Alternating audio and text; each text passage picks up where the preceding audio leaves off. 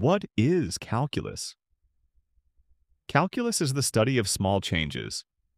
In everyday life and in fields such as physics, mathematics, chemistry, and economics, we encounter countless situations where we must analyze instantaneous changes.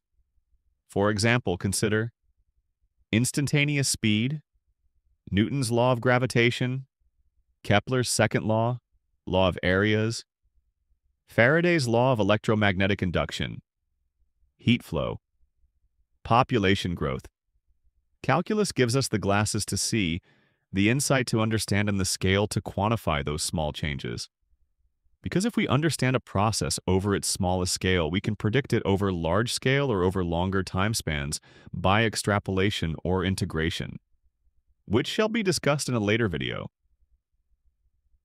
Calculus has two main branches. 1.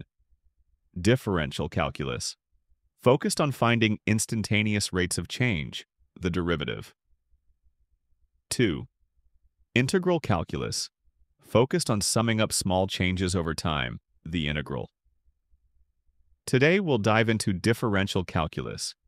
But before exploring derivatives in depth, let's begin with a fundamental concept drawn from trigonometry: slopes and tangents. What is slope? Simply speaking, it is rise over run.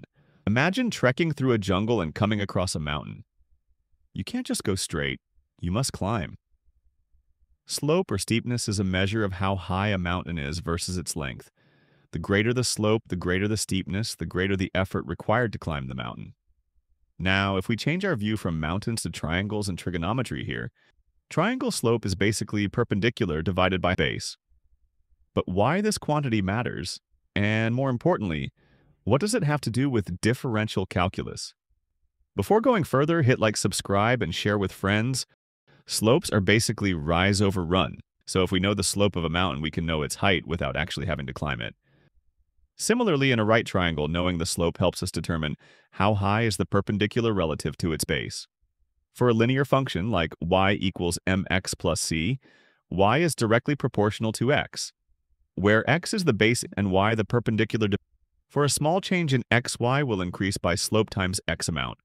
So slope is the rate of change of y with respect to x, or simply dy by dx. So if we know the rate of change of y with respect to x, we can know the value of y for any value of x at any instant along the triangle. Now you might ask, what has differential calculus to do with all this? For that we go back to the definition of calculus, which is the study of small changes. So if we know the rate of change of a parameter, slope, we can essentially understand the behavior of the whole span of the function at all points. Consider, for example, this triangle. We can very easily see its slope is measurable. Just simply divide rise over run, and we get the slope. Even its smallest component can be easily explained by its slope. Now let's draw an arc and find the slope of the tangent to that arc. As the tangent moves along the arc, slope changes. Means to say x does not linearly increase y instead for every change in x, y increases by a different amount. This is due to the curvature of arc. This is a common theme in nature.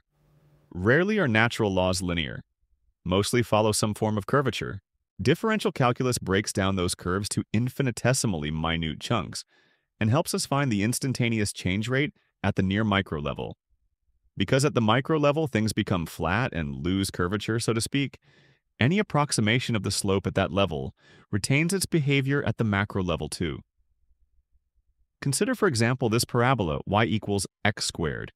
We find slopes at points on x-axis separated by 0.1 units. As you can see, the slopes at such short distance apart are different as well, and not constant. So we cannot get a definitive value of y for a small change in x. No, we can. We just have to dig deeper and really zoom in to smallest possible instantaneous level. This will give us actual instantaneous change rate of the function, aka derivative or differential, and it will remain constant throughout the span of the function. This is the crux of differential calculus. This is what we do in differential calculus. We find smallest possible change rates. Not zero, but smallest possible. For our parabola example, here is the graph of the function showing its slope. As you can see, the value of slope changes linearly as the value of x changes.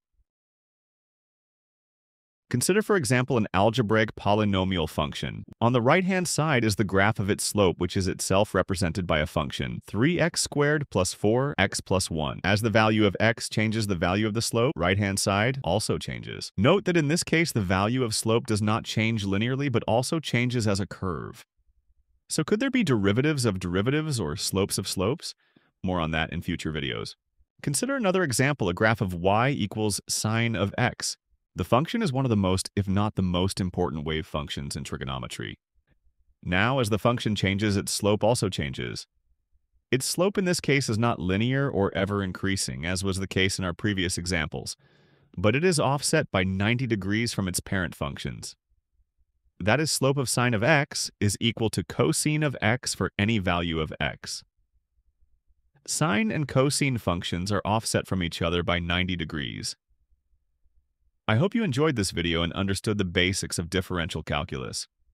Next, we will see how to find the derivatives using the first principle.